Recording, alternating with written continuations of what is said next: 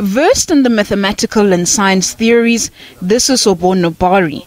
Born in 2012, Bari began speaking at just 6 months old, and within a year he was tackling university-level maths problems. At 6 months old, I feel like that was my first achievement, to be able to talk in at least a full, sort of coherent sentence. And I started to really get fascinated with the math and science at the age of like 1 and 2. And my father was like a math and physics student, and so he was like when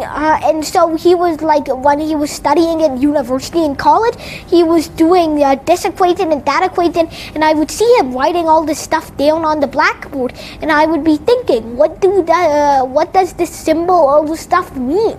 And I was fascinated with that kind of thing, especially because I would see the repetition in those symbols, and I would think, okay, so there is some kind of system here. By the age of 8, Bari was honored with the Global Child Prodigy Award.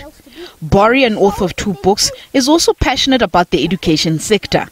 Most people don't get a good education from their school because their teachers are not passionate, but rather people who are either in it for the money or just because they have nothing else to do.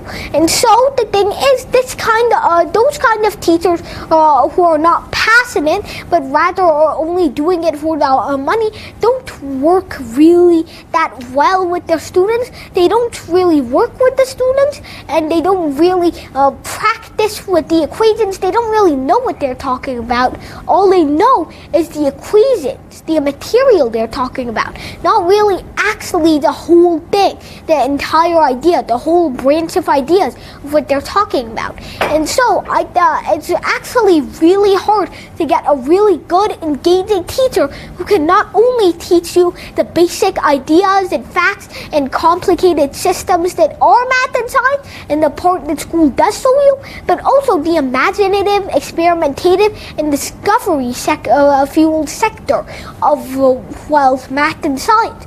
While Bari is passionate about teaching, he has decided that he will start with the 8th grade for now. I don't think I'm ready for 12th grade right now.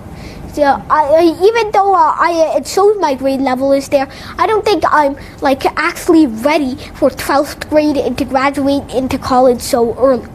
And I want to take the spelling bee as well, so. While Bari has the intellect of a genius, his immediate goal is to conquer the spelling bee. Mahlako Komane, SABC News, Johannesburg.